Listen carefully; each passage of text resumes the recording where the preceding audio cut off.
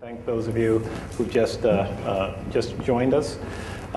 The morning sessions focused really on the historical experiences of African Americans at the University of Chicago, and we thought it would be appropriate and illuminating for the afternoon if we moved to the present by having first members of the faculty here at the University of Chicago, and then second, students at the University of Chicago take this symposium and again the Integrating the Life and the Mind exhibit as an opportunity to talk about what the ways in which the current experience of being a scholar or student at the University of Chicago the experiences are inflected and inflect a notion of race.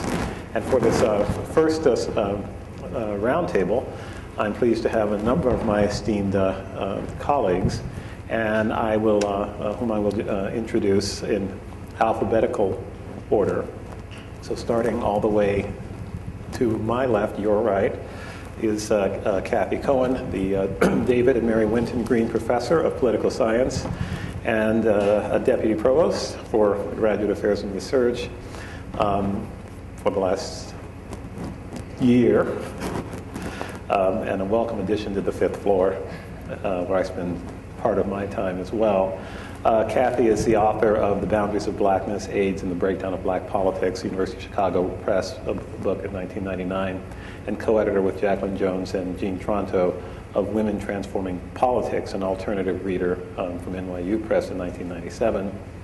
Her work has been published in a variety of journals and edited volumes, including the American Political Science Review, GLQ, Nomos, and Social Text. She's also editor with Fred Harris of a new book series from the Oxford Press entitled Transgressing Boundaries, Studies in Black Politics and Communities. And her general field of specialization is in American politics, although her research interests include African American politics, women politics, lesbian, gay, politics and social movements, and she just finished up, finishing. She can get up this panel, working on a book on deviance and on politics. So we will try to observe our time limits today so that Kathy can get to her work. Second on the panel, and on my immediate left, is my colleague in the English department, Jackie Goldsby, associate professor there, and author of the prize-winning, William Sanders Scarborough prize-winning book, A Spectacular Secret, The Cultural Logic of Lynching in American Life and Literature, a book that considers how aesthetic representations of lynching in fiction, poetry, and photography bear within their compositional structures a secret or otherwise buried history of the violence, a history that implicates this practice of racial terrorism with pivotal developments in American modernity. Jackie is also the shaping, force behind the Mapping the Stacks project, picking up on Adam's category of an archivist. Jackie sort of more than fulfills that at the current moment, both an archivist and in some sense a placeholder, building not only the archival resources of the city of Chicago and the University of Chicago, but creating archival and research experiences and opportunities for an array of graduate students.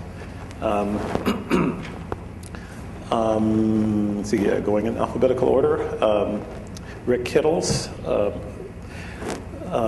is Associate Professor of Medicine in the section of Genetic Medicine. His research locus on formal evaluation of the genetic mechanisms involved in focuses on the formal evaluation of the genetic mechanisms involved in complex diseases. His work entails understanding how genetic variation is structured across human populations and how that variation contributes to inter-individual variation in disease susceptibility and other phenotypes such as drug response and skin color. He is the author of many papers that have appeared in such leading journals as Human Genetics and the Journal of Medical Genetics, and he's a crucial player in our health disparities group here at the university. And last but not least, by any means, is Gina Samuels, who's assistant professor at the School of Social Service Administration.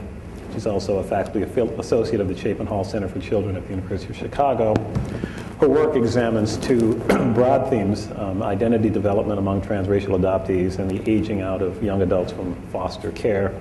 She's currently involved in several research projects, a national study of multiracial transracial adoptees to explore racial and cultural identity development, racial socialization, coping strategies, and broad outcomes of well-being, funded by the Heller Research Award.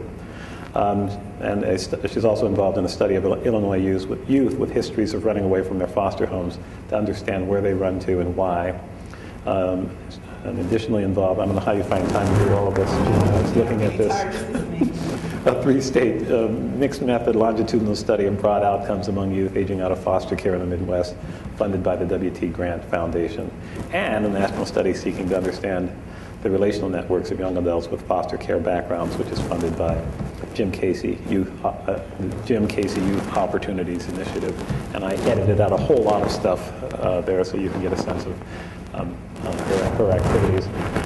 So what I'd like to do today, I've circulated some questions among the panelists, and I'll just go ahead. This thing keeps buzzing right now. At least I keep hearing it. Maybe I'll put it on my tie again. Okay. Maybe that'll work better. At least it's bothering me. I have circulated some questions among our panelists, which I will pose to them, and we'll have a conversation here. And then maybe after about 45 minutes of conversation, perhaps even before that, accept questions from the floor.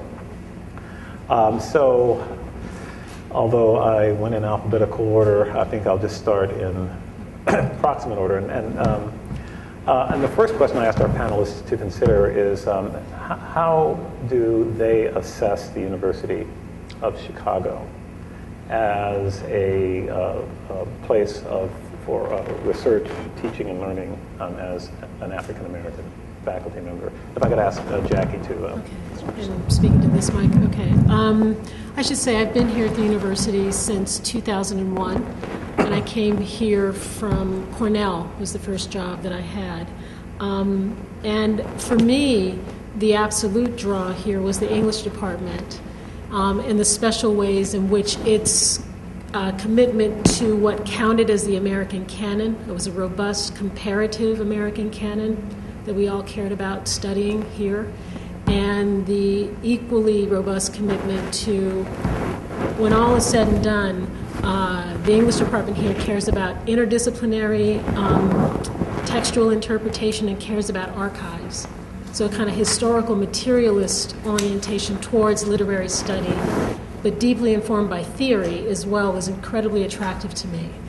And so the ways in which the intellectual commitment, the methodology, the pedagogy about how classes get taught and where African American literature fit within the American scheme is unique here. There are not too many other English departments who care about that intersection in quite the same way, and where we can sit around a table and talk about what's your archive. That matters to me, having been trained in American studies and being a scholar who thinks about African American literature as integral to American literary life and history, and who cares about materialist analysis. So that was a real distinctive feature about the University of Chicago's English department. The university itself, when I came here to give my job talk and asked my mentors, should I do this? They all described the University of Chicago as, well, that's an intense place. It's really intense. Intense, intense, intense. And I thought, well, what could that mean? It's like when you go to grad school and everybody says you should care about the library, and I didn't quite know what that meant until I went to Yale, I should say. And then I understood what a really good library kind of owns. But here the word was intense. And what intense meant was just this absolute passionate ferocity with which people take work seriously. I had never had my work taken as seriously here as anywhere else, never. The care with which people read the footnotes to my paper and asked me questions. Well, on page 42 of your paper, you say X, but on footnote 11, you said Y. Can you talk about that connection? And they had all read the text that I was writing about, James Weldon Johnson's autobiography of an ex-colored man, and that just floored me. And that was the case across the board. One of our rites of passages here in the Humanities Division is that you have to give a lecture to our colleagues through the Franke Institute. And there must have been about 40 people at my talk, not just from the English department, but from all departments across the Humanities Division, asking me incredibly helpful questions about the chapter draft I was presenting from my then first book, that wound up working their way into that final draft. But the intellectual curiosity, the intensity with which argument matters here first, was incredibly attractive to me. I've not encountered it anywhere else. And so that life of the mind model really is lived here. I thought it was a cliche, frankly. But that's an ethos everyone takes very seriously here. And it's something I've really grown to respect, not only as a scholar, but as a woman of color, because it's my arguments that count most of all here. And if I make a good argument, my students will follow me. And that matters to me. So that's what's been distinctive about this place for me as an African American and an African Americanist scholar. Okay. Yeah, Gina. So I certainly could echo everything that you've said. That was absolutely true for me as well. I'm over in the School of Social Service Administration, and down to what people said when I was on the job market, Gina, you're not going to go there, are you? I thought, oh, well, what's there, right? I was familiar. I was from the Midwest, and I was very familiar with SSA. And SSA has a very long history in social work, starting with Hull House and Sophia Nibspa Breckenridge, who is a founding mother of social work. So I grew up in my social work tradition knowing very clearly what SSA was, didn't imagine that I would find myself here. I was a social work scholar that cared very much about practice and that my work would be used, and that I would be having access to students who would be interested in the things that I was studying so that I could teach and make use of that as a venue to disseminate my work as much as journals. And I found that when I came, also that people engaged in my work in a level that I had not even experienced in my committee engaging in my work, and I never thought I would say that either. I think the other part, though, that I found attractive about coming here for scholarship was that there was a community that I could engage in for my scholarship that was very important. And so I had, before coming here, taught at a number of other institutions. I had been teaching for at least 10 years before I came here, and was very excited by the idea that I wouldn't just have to teach my students concepts about diversity, about on multiple levels, about family diversity, structural diversity, but that I would have students and a community laboratory where my work could thrive. And that was also very important to me as well. And to have a faculty that was very diverse. Unlike many social work departments, our social work department is interdisciplinary. And so usually in social work, you find folks are all social workers. And while that's great, on one level, I find that it absolutely enriches the education of our students to think interdisciplinary about very applied processes, even though that can be hard for folks who aren't necessarily trained to think about the ways in which their work could be directly impacting families, parenting, school processes, those sorts of things. And so that I found absolutely attractive for myself. So I also echo similar sentiments about the university. But in all frankness, no, I think for many, you think about the University of Chicago and you say, oh, you've arrived, this is the pinnacle sort of the academy, right? So in thinking back at when I decided to come here, actually I didn't come here the first time. So okay, let me go back a little bit.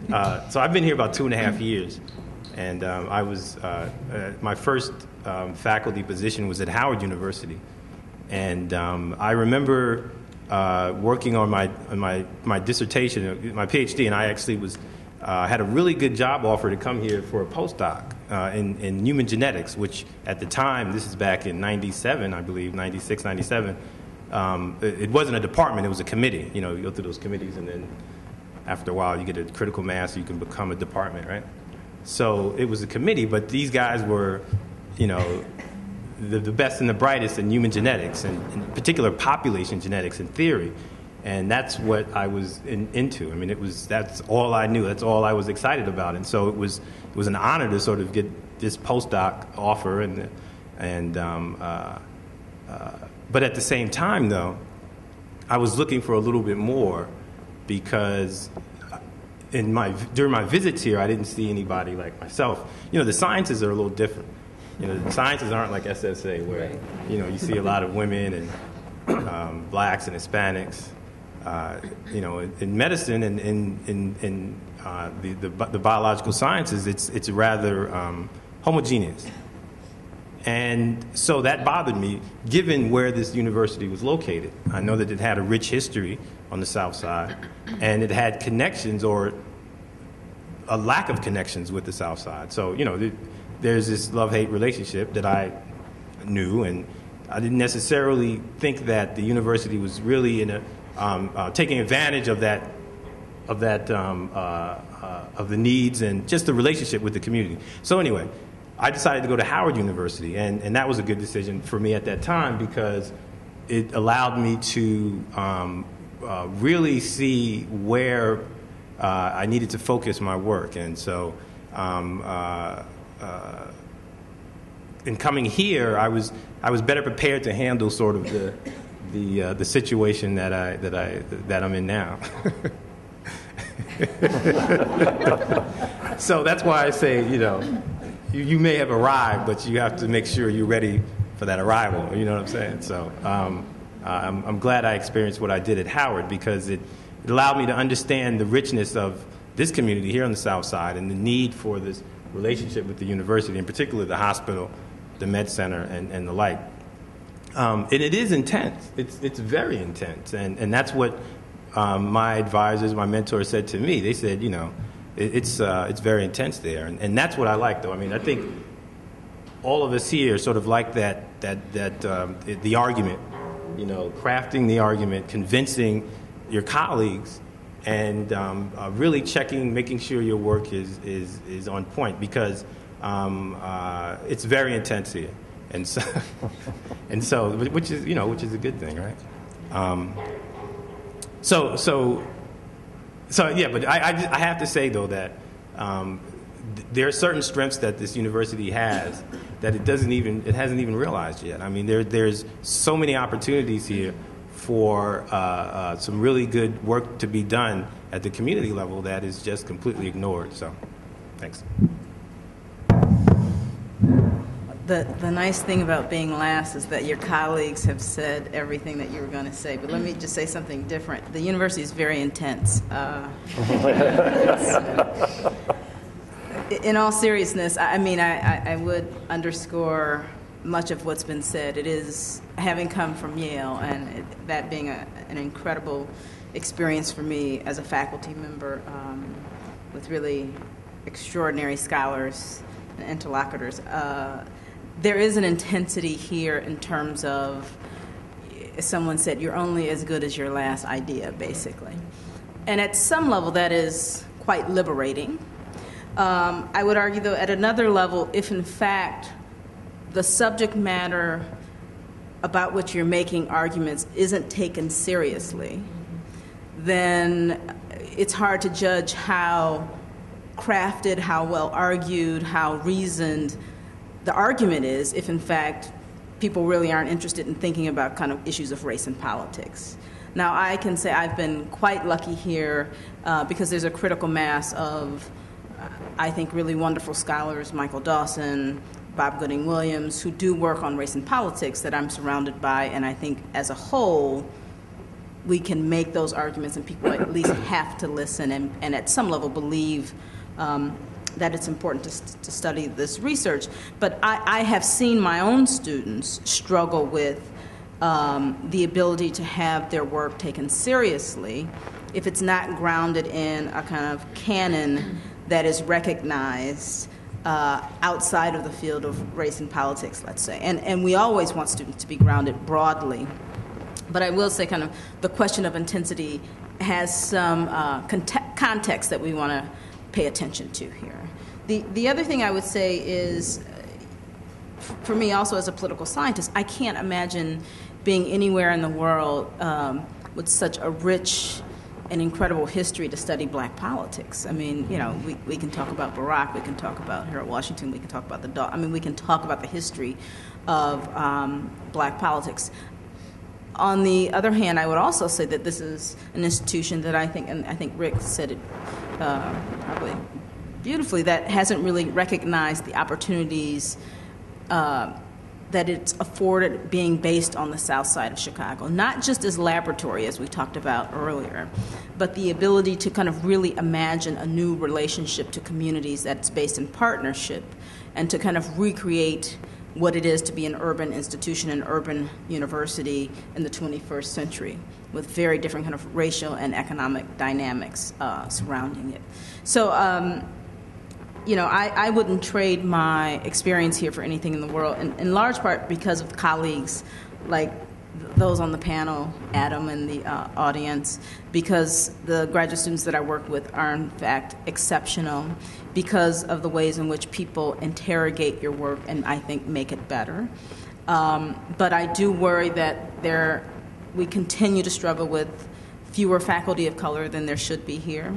We continue to struggle with a perplexed relationship to the surrounding community. We continue to struggle with, I think, the institutionalization of areas of study that are focused on kind of, for example, questions of race or gender, and to take those areas of instruction and inquiry seriously in the same way that we take other areas, engage them and fund them and give them power. For example, the power to tenure. So I think that there are still kind of multiple issues as a faculty member and as a faculty member of color that worry me. But part of my role here is, in fact, to engage in that struggle. So, yeah. Thanks. In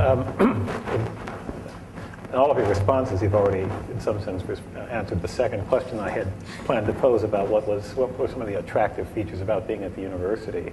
But I thought, so since you've addressed that, if you have something to add, that would be good. But I thought it might be good to pick up on the first part of Kathy's response, which concerns the problem of sort of navigating the question of intensity and scrutiny of one's work in such a way that that is constructive over and against a posture of scrutiny which goes to the question of the legitimacy of the work that one's undertaking. And I wonder if other panelists have some response to that as a problem. Is it something that you've confronted? And if so, how have you managed to navigate that problem? I think that's something that I confront, particularly in my work around multiracial identity, because it's not something that's necessarily grounded in a canon. And it's also something that students grapple with a lot of times in my classroom, where they will feel like the reactions to readings or the existence of certain readings or the absence of certain readings place them in a position to voice an experience that isn't necessarily grounded in a particular tradition or a particular theory. And how does one then interface with existing literature that has quite a lot of power and credence and legitimacy? And part of what I've enjoyed here is also, I think, the trick that you mentioned of how does one advance an argument that there might actually be interest in, that people may be interested in engaging, but yet you cannot look behind you and sort of stand on all these other folks when you start to feel a little uncertain of your argument, because you're the one who's starting and launching that argument on your own. And I think that can be, for particularly faculty of color and junior faculty of color, a very difficult place to launch your career, right? When you're coming up for tenure and you're doing something that maybe everyone around you does feel is really important. I think I felt that very much about my work, that there's a recognition of the importance of it, yet there also needs to, we've built into this academic world an understanding of valuing something from the place of critiquing it. And so how do your critiquers, how informed are your critics about your work, about what is novel about your work and what's not? And how do you separate that out then while you're going through the process? And I think that is very hard to do as a junior faculty person. And not, I would add a third, and not also feel personally critiqued. Right? So for those of us who are studying topics about populations we belong to, how do you separate all of those? What's about the work? What's about you? What's about that person as a critiquer and their legitimate claim to being a critiquer? And then what's about you? And I think a lot of faculty of friends of mine who are at other places struggle quite a bit with that, of trying to understand what part is about them, what part is about their work, and what part is about something else, and how to navigate the politics of that. I think is very difficult. Yeah, I mean, I suspect that in the sort of the hard sciences, if one wants to make that distinction, this is usually less of a question. But I wonder whether for Rick, particularly given the focus of your work, this has been something that I was just about to say it is less of an issue in the sciences because in particular in genetics and medicine, I mean, it's very trendy. So there's major shifts periodically, and so you may be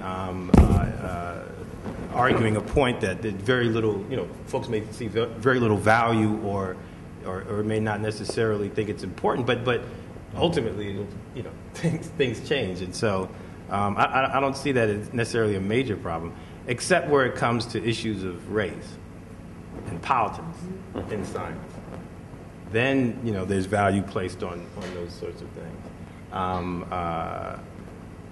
This whole issue of health disparities research, in particular, it's something that has been discussed for a very long time, and you would think that that certain institutions, given where they are geographically, placed, that they would be at the forefront of some of those discussions. But it's not up until recently that came to be here. So yeah, there are some, but for the most part, generally, it's very trendy. Jackie, did you have any thoughts on this particular question? No. Okay.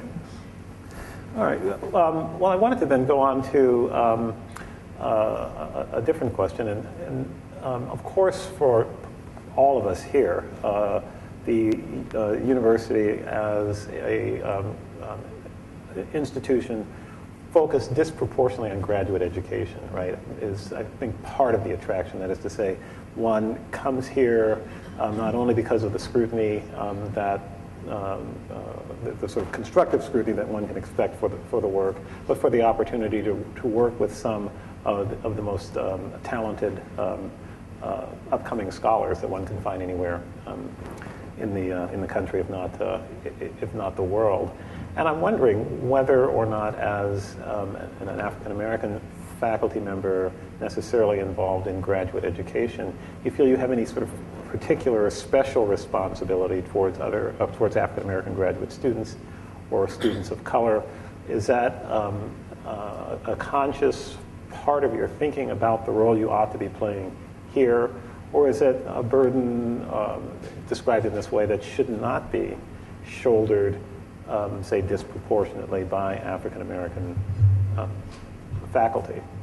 So maybe you can ask if, I'll go to Jackie to start there. Okay. She was hoping I wouldn't say that. Yeah. I guess I would say a couple things. First of all, you're right that Chicago is a graduate-dominated institution, and that certainly was an attraction for me, though I do care passionately about teaching undergrads.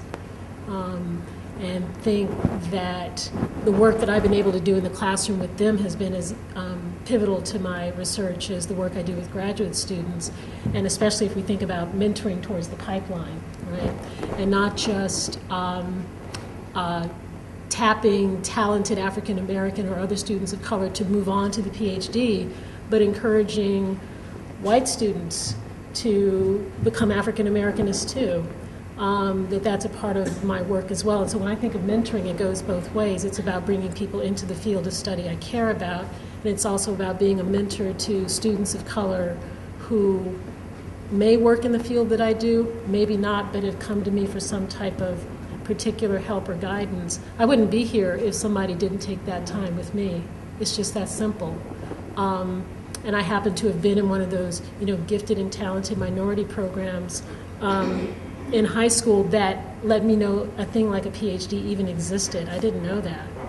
So I feel a special obligation to give back what has been given to me. And so it's not so much a burden. I do believe it's service that counts, that I know that when I'm looking at a job application in an African Americanist search, it matters to me that a candidate has provided mentoring service to students in his or her institution or community. I look for that as a measure of professional responsibility, whether that person is of color or not, because that's to me what it means to be an African Americanist scholar, that you're looking to mentor and bring up another generation. So when I think about mentoring, yes, it's work I do. I wouldn't say it's a burden, but it is extra work that I wish I got credit for, institutional credit for. And that it's not enough to, say thank you to me for mentoring how many students during my summers, and that my colleagues in the Renaissance say maybe don't have to do. So I wish that there were more institutional recognition for the mentoring work we provide. I would also say, though, that mentoring is the responsibility, mentoring students of color, I believe, is also the responsibility of my white colleagues as well. Some of my best mentors at my graduate institution were not African American. And those relationships saw me through the dissertation, saw me through the job market. I got the best advice from one of my white mentors that I just would have never, ever seen or heard from, say, a good feminist of color. Because this guy was completely about understanding how the power logic of a search ran.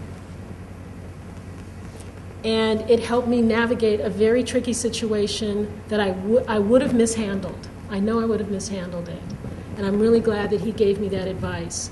And so I think that it's the responsibility of my white colleagues as well to reach out and to bring students of color into the fold as well, and to bring them into the life of the department as much as it is mine. I just wish we all got some type of substantive institutional credit for the work we do.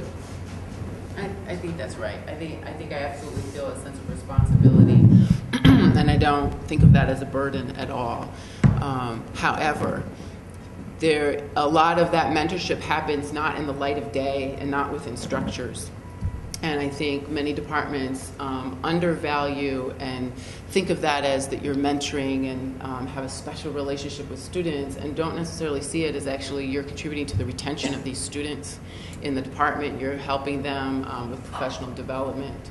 And so that in addition to counting it in all the ways in which it probably matters, not just in terms of personal development. I think a lot of times people look at the mentoring that happens between faculty of color and students of color as somehow a very personal, emotional relationship, and it is, and it can be, and that certainly is.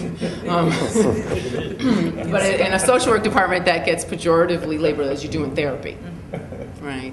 And yes, that is actually sometimes what happens, and there's a reason why there's a Kleenex box next to the chair that is in my office. However, and I don't devalue that. I think that's actually important work to be done, and that when you find that sort of relationship that you can have with a professor where you can be honest that you're struggling and that you can tell them the things that you're struggling with, I think that's important, and I don't think that's therapy. I think that's there's something distinctly different between those two things. But I also think that there is much more that goes on in those conversations, at least that happen in my office, that are about professional development, that are advising students about how to think about a certain circumstance. Much of how they cope as students of color on this campus can be a model for how they cope as a professional of color in a predominantly white agency, institution, world, you name it. And so that I consider a lot of the mentoring that I do not just limited to their own academic advancement and development, but but also their development as human beings, as people of color, how to think about that, how do you cope with that, and how do you develop relationships that can nurture you and support you to achieve the goals that you want to do, and that departments need to recognize that is actually what's going on. And how do we invite white colleagues to feel that equal sense of responsibility to all their students so that they do that? And how do we help students to recognize that they need to think about their white colleagues as sources of that support? I think it goes sort of both ways, and I think a lot of times students of color are, for very good reasons, reticent to reach out and be vulnerable and develop those sorts of relationships with their colleagues or with their professors that I think can really blossom into very important and equally important relationships going forward across their professional lifetimes. So, I don't have much more to add. That's good.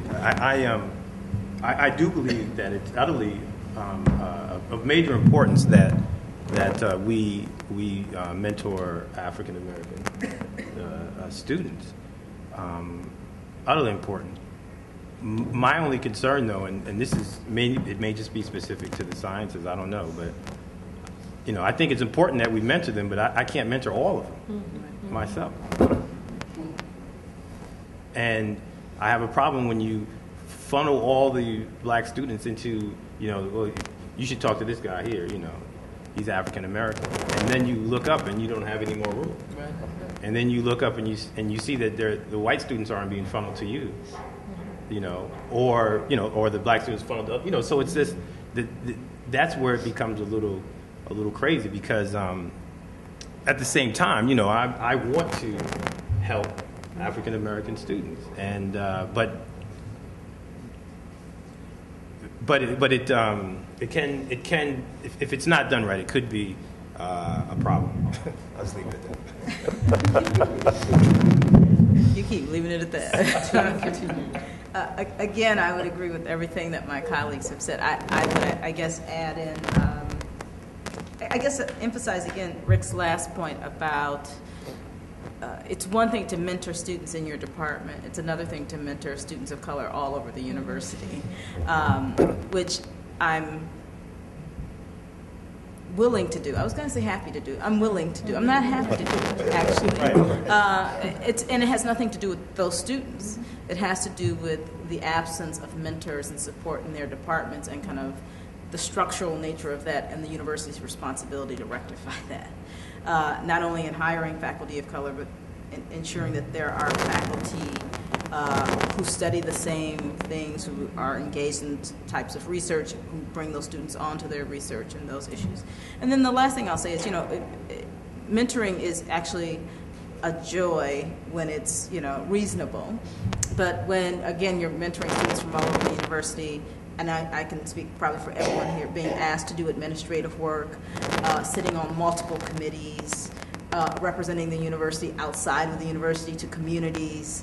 There's just a lot of work to do.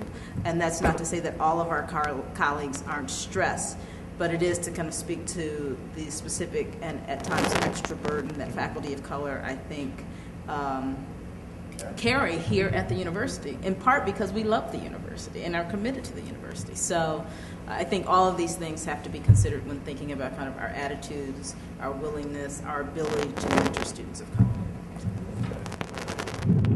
Sure. Because I'm curious about, as a humanist, I have these fantasies that sciences, social and biological, natural sciences, because you're oftentimes oriented around the lab model or the research team model, that advising and mentoring can happen a bit more efficiently. This is my fantasy. Because, you have your team of students and you're working on a shared data set or you're working on a shared problem, and they've got their spin and you've got your spin, and whereas as an English professor, it's one student at a time, and which I find to be very labor intensive, and every project is different. So am I wrong in fantasizing that on some level, given the lab or the team-based model of research, that the structures of the practices of mentoring might be? No, there are these group sort of activities, the sharing of ideas, but they're individual projects, and so in the end, you're still individually mentoring students. I mean, and you may share space, a laboratory, but there's still that individual mentorship, and then they have their own spins or their own projects that they have to do individually. So it's not that different. Okay.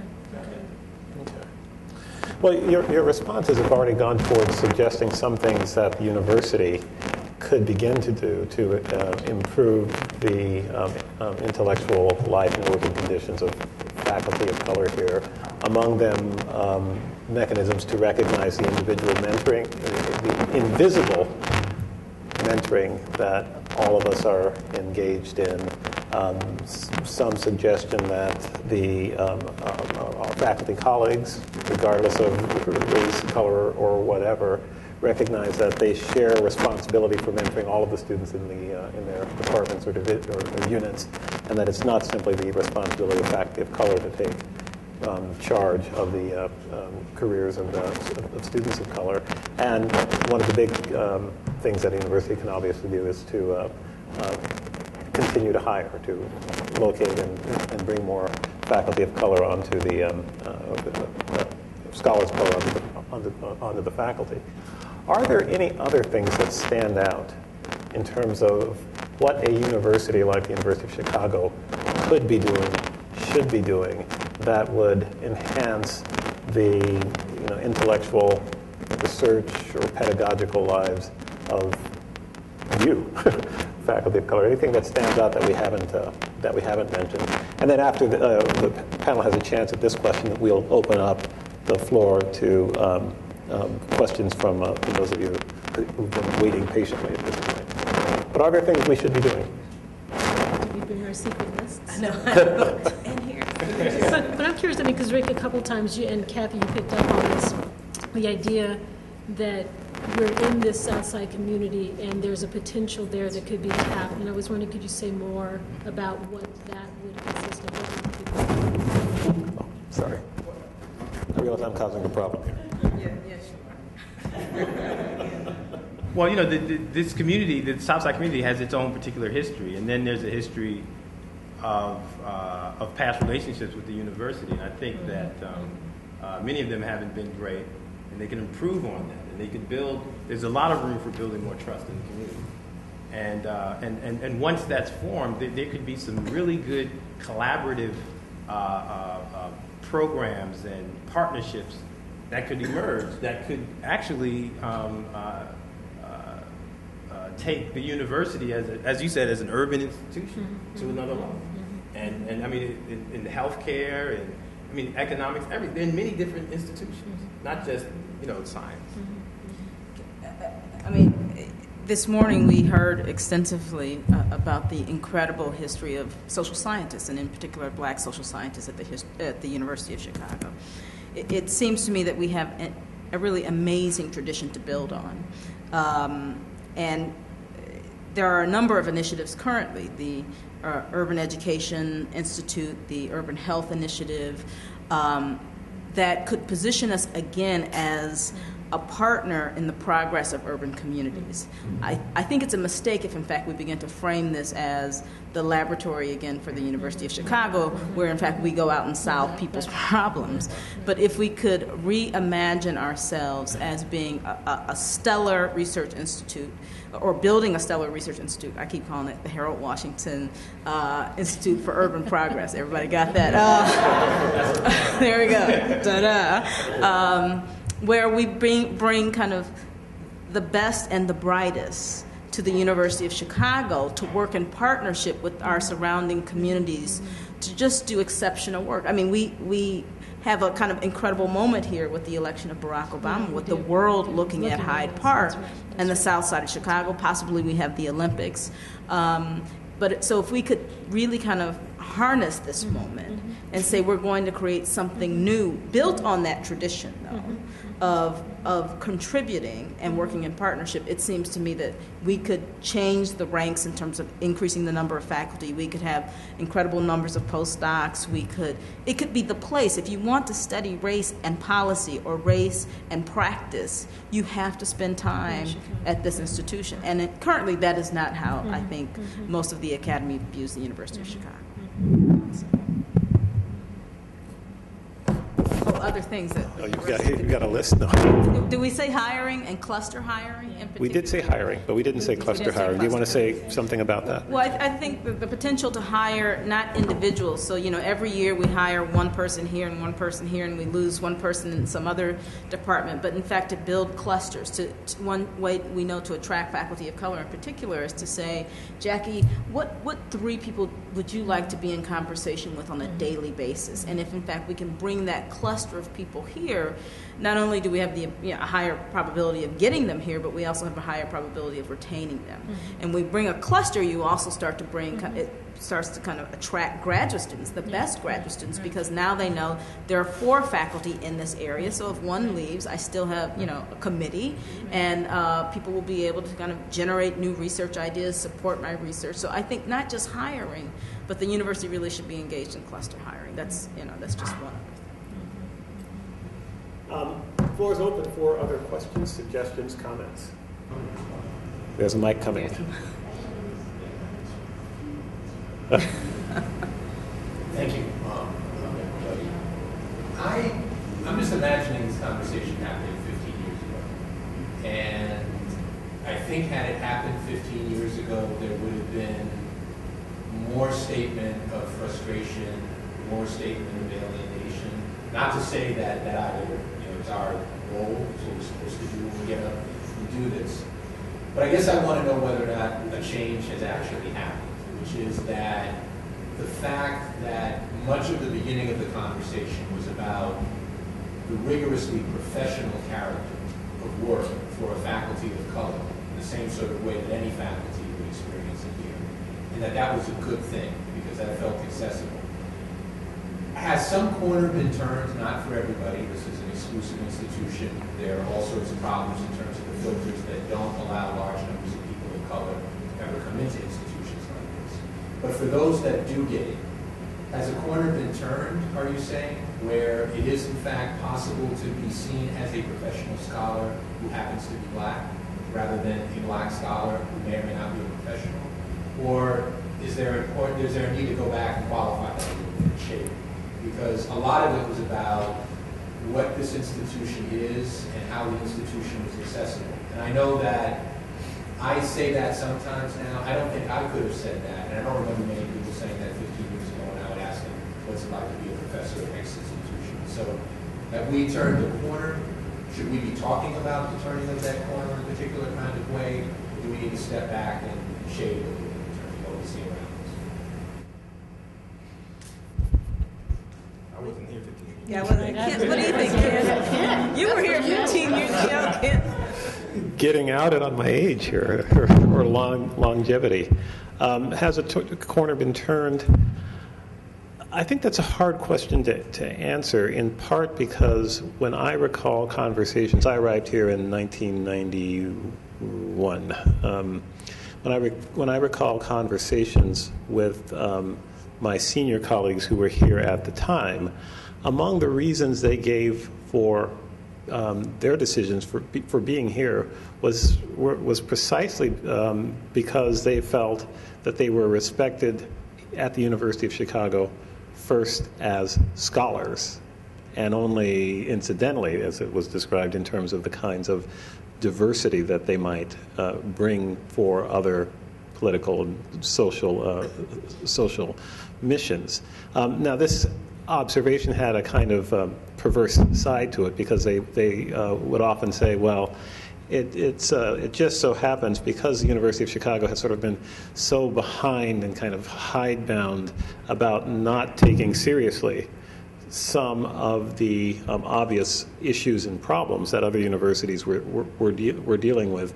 It just turned out that when a department made a decision to go after a particular scholar, at least this is how it was perceived, there was a recognition that this was a decision guided solely by an assessment of the quality of the work according to some sort of life of the mind scale. Now we can question that as much as we want. I'm not saying we shouldn't, but I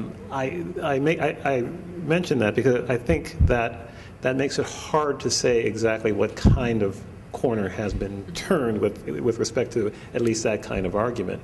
I do think the difference I can see now is a recognition that you can more explicitly talk about issues of race, diversity, disparity, along with questions of the life of the mind, and not have those issues be seen as necessarily in competition with one another. That is to say, that there is a greater awareness that in some sense the excellence that one is striving for, particularly this is again an argument that I think is more relevant to the humanistic and social sciences, that the excellence that one is striving for requires actually being more attentive to and not pretending that they don't exist, issues of identity, disparity, and the like. So if there's, again, and some of this I think is, so I guess if there's a difference, one is, you could say, driven by the fact that we have greater numbers. I don't know that there's been a sea change in the mode of thinking associated with the university, but that's just my opinion on this one. There's a question in here. Okay, Deeks, yeah. I have a two-part question. One is Jackie's fantasy. I'd like to go back to that about the role to which mentorship in the sciences is a little more transparent in that you sort of get credit for it because as a scientist, even in the team model, even in one-on-one work with graduate students, this is an expectation of all faculty members and something that's actually part of what you're supposed to do. Just the extent to which I wonder if you feel that you do get credit for it a little more than maybe faculty and other disciplines. And the second part is something Catherine alluded to about when faculty members of color, in addition to their publishing and teaching responsibilities, also have to do sort of some PR work for the university. I guess I think there's sort of a diversity critique for young faculty members. And I wonder if you could talk about how young faculty you work with when they were graduate students, report back on this being a big part of their workload in their first years of being in practice, or if they don't actually, they don't. So yeah, we get credit for, because in many of the sciences, particularly like at the med school, it's a lot of classes are team taught. So it's not like we have to prepare these entire semester's worth of lesson plans, but we get credit for training the students in the lab. So yeah, there is a little different. It's a little bit different. They have more students. Yeah, and that's a big difference. Well, And then you get grants too. And then you get grants to teach. That's really important. Yeah. That's really. I mean, I have to say. I'm feeling a little hostility. No.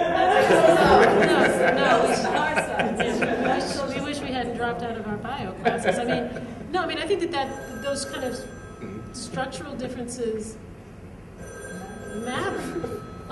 By field, and it's important for us to take stock of them. I think,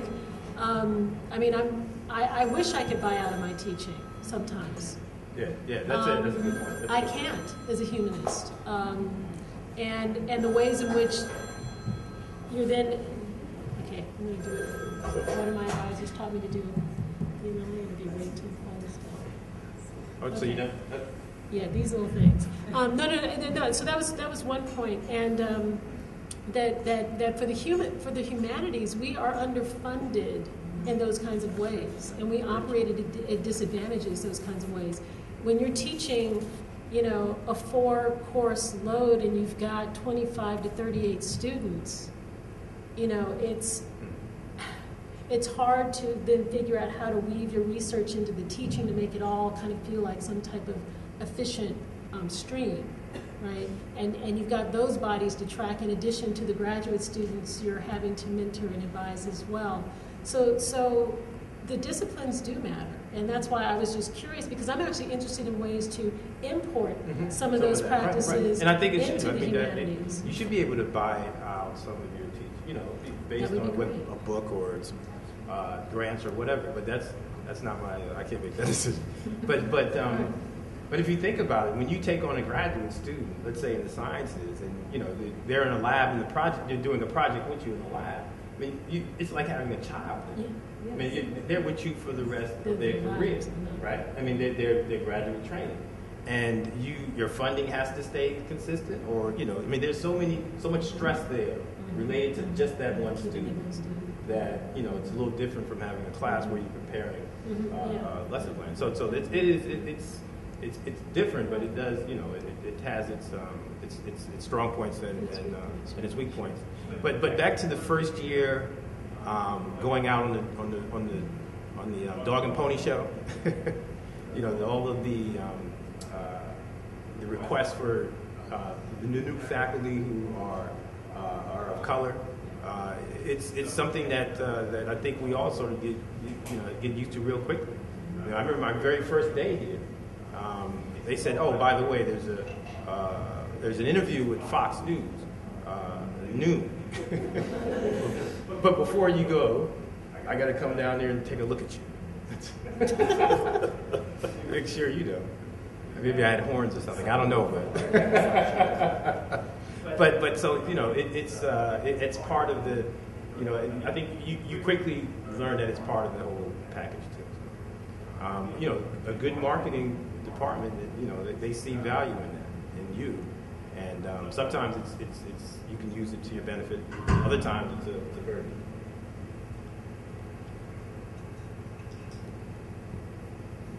Other questions or? Can I just add to that? Sure. It's not only the university, but if in fact you're what you might consider an activist scholar, if in fact you're someone who wants to be connected to the communities around here, you also have to go and hear the stories of how the university have done those communities wrong. You have to acknowledge that wrongdoing. You have to figure out your positioning, both relative to those communities and the university, because no matter what, you're still of the university. Even if you want to distance yourself at that moment, that's what folks often see.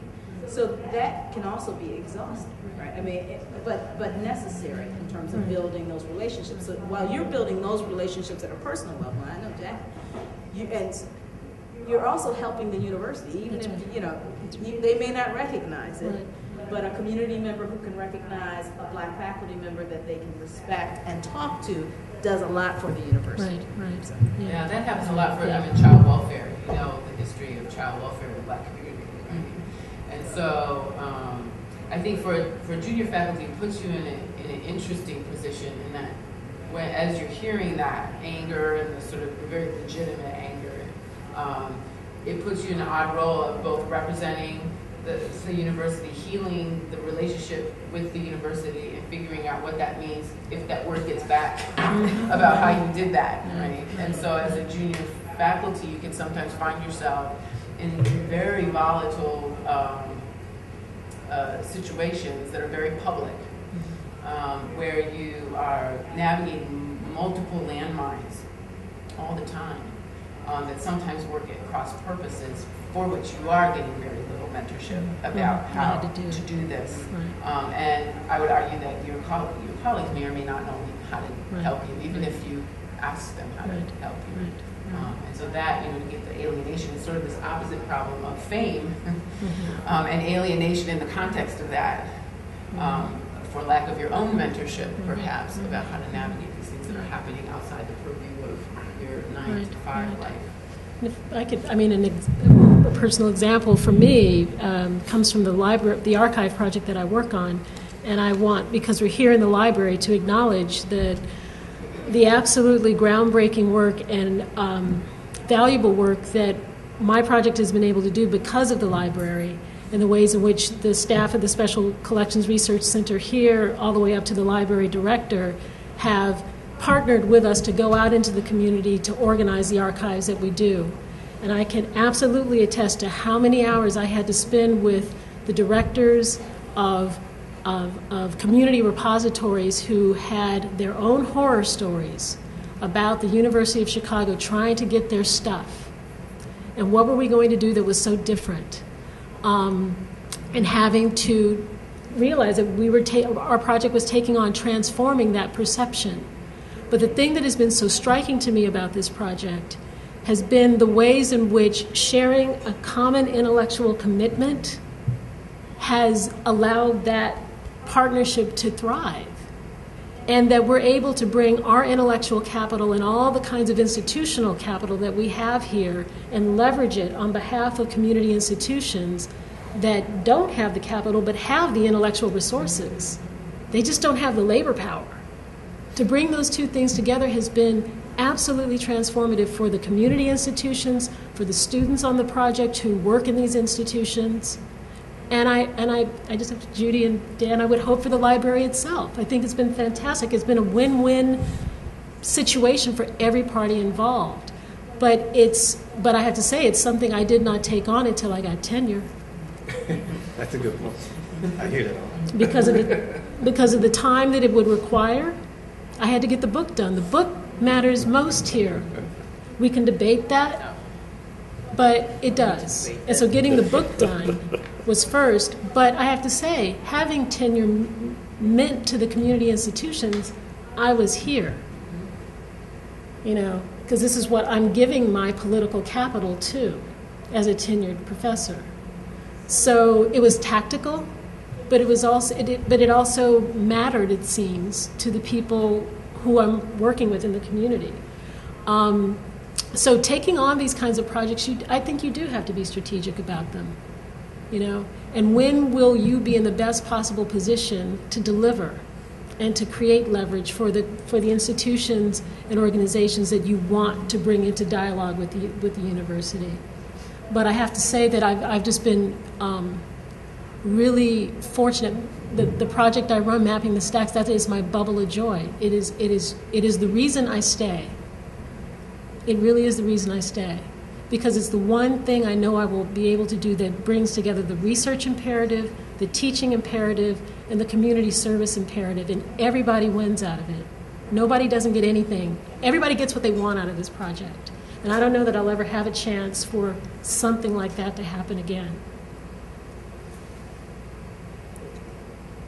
Yes. I just have a suggestion. Currently, concerning the topic of the relationship between the university and the community, currently the administration is overhauling the Department of Community Affairs and renaming it the Department of Civic Engagement, hired new VP and so on, and it's throwing all kinds of rhetoric in this direction. So maybe now's a good time for faculty of color to aggressively engage the administration to try to get their voice and their concerns to be part of this new venture, and to maybe ensure that it is something substantial. Because it's unclear whether or not to what degree it's an earnest move, but you could ensure that it is, perhaps. I just you're part of the administration, so I think you're absolutely right in terms of the transformation of the office of, I think it used to be community development, of community affairs to civic engagement. I can say that Anne-Marie Lipinski, who is the new VP, has actually reached out, I know, to a number of faculty of color. I just had lunch with her yesterday. I know there's a lunch next week. And we have to remember that although she's the VP, there actually are a number of folks of color who've been working there for quite a while. So I do think it's critical that faculty engage that office, give them their ideas, hold the administration accountable. But I don't want to suggest in any way that this is all happening and we have no input or voice into it. So I think you're right. Yeah, I don't have much to add. I think it's a good point, but it's something that in various ways we've been involved in and engaged with. We have, for example, a diversity leadership council which focuses on non-academic aspects of diversity, including employment, community affairs, and business procurement. And that group has met with Anne-Marie Lipinski as well to share concerns, visions, and just have general discussion around the goals of that of that office and the broader university mission and agenda pertaining to diversity and inclusion.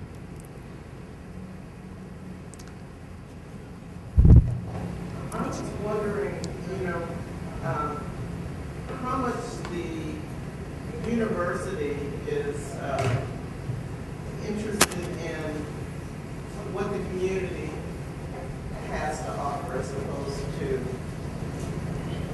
going the other way, and sort of what, and perhaps envisioning what a successful situation would be like, especially if the university is fairly satisfied with its own intellectual life.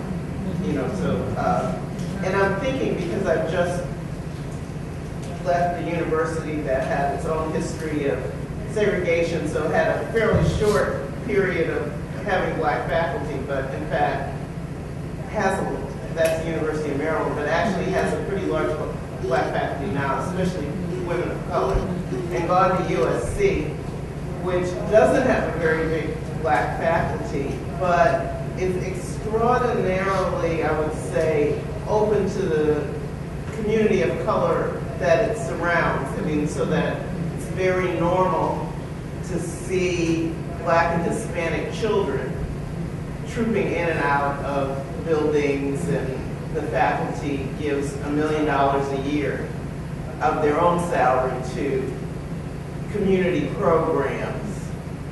And the alumni black alumni raises $1 million a year, which the university matches. So, and it's striking to me because they have a much better relationship with the with the community than UCLA. No, US. I'm talking about USC now, University of Southern California. But so it's been striking to me that certain kind of histories can make a real difference. And with USC, it's a fairly recent history, deciding just before the riots not to leave and to actually have a president that says we're going to engage, which ironically didn't mean anything about increasing the size of the faculty, and then say the University of Maryland increasing the size of the faculty, but not really having much engagement in the very large black population that's surrounding it. So, I guess I'm wondering, if Chicago's rich history of studying the black community is as much a stumbling block, or even as it is a possible entree to the community, whether say people need to think about a new model of what community interaction ideally would look like. I'm just curious with the USC model, do you have a sense of when that transformation occurred? Because I'm thinking that I would think that the establishment of the program in American cultures there, and someone like George Sanchez directing it and then becoming dean would have a tremendous impact on that type of outreach effort. I think it had a little bit, but I think it really, with the community, it had, I think there's a longer legacy of it. American studies and ethnicity attracted this incredible amount of grad students, but the community difference, I think, really has to do with the president. Okay, yeah, sure. Okay. And they were thinking, I don't know how many of you know where USC is, it's in, now people in Los Angeles are not allowed to call this area South Central.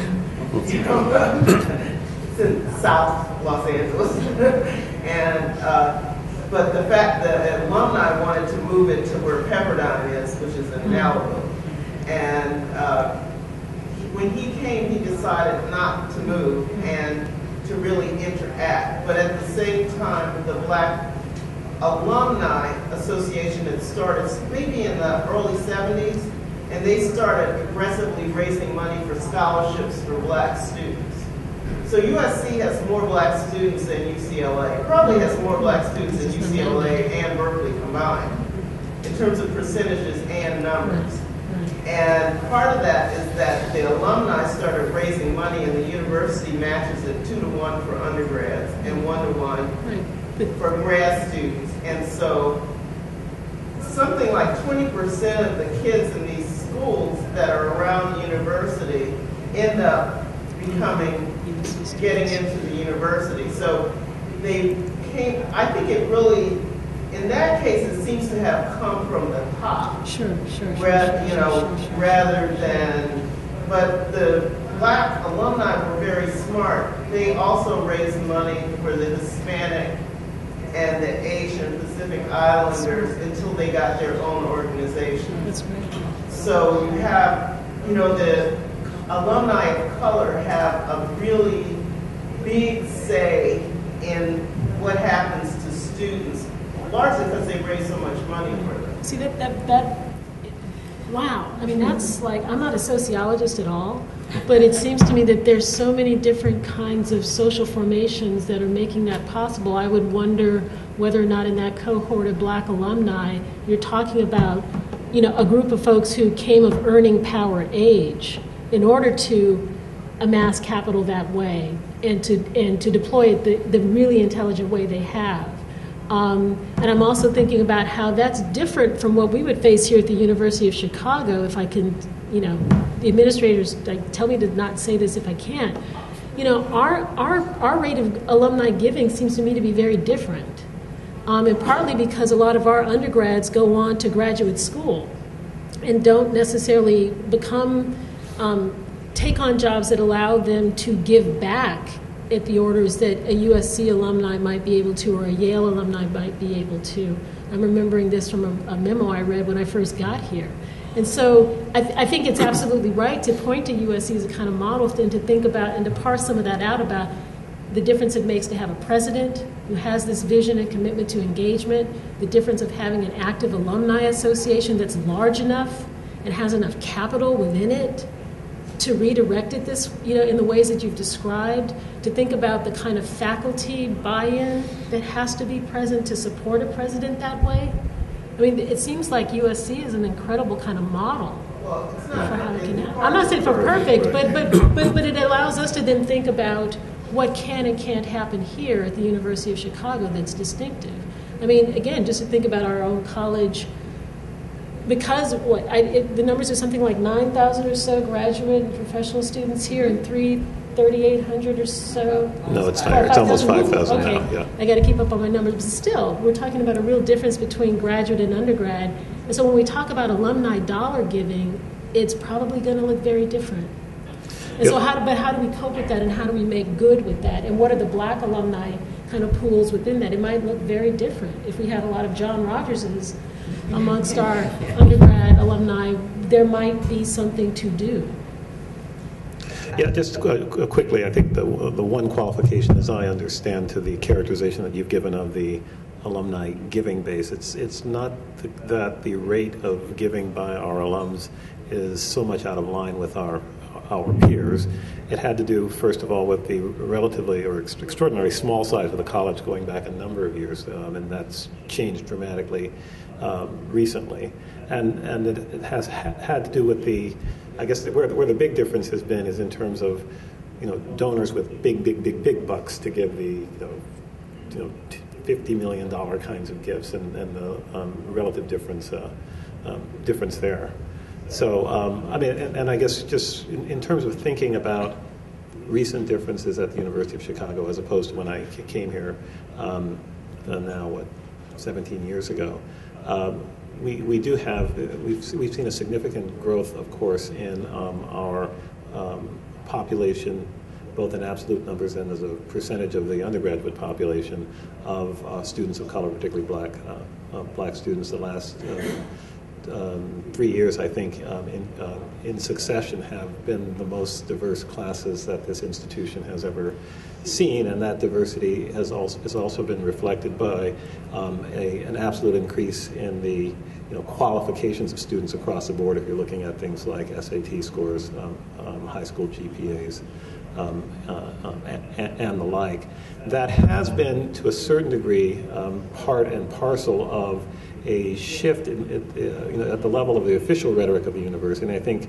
a rhetoric that has actually had some tangible effect, beginning with the Randall presidency, from acknowledging the checkered role that the university has played in its relations on the broader South Side, and making that an explicit area of concern and redress. Now, I don't know. I couldn't say that as a result of that, you have more people in the surrounding community, let's say, feeling that the University of Chicago is their institution, and that walking across the campus is something that they understand as part of their right as being part of this broader neighborhood. But you have had increased attention to things like the Urban Education Institute, and increase in scholarship monies targeted specifically for Chicago public school students. And so there have been those kinds of changes, but I do think there really is still a sense of maybe the distinctive or the boundaries that still exist between this as an institution and the neighborhood in which it's a part. But just if there is one big difference, I guess, to pick up on a question that Adam asked earlier, I think there is more explicit and ongoing recognition of the extent to which this is an institution on the south side of Chicago. As a positive, rhetorical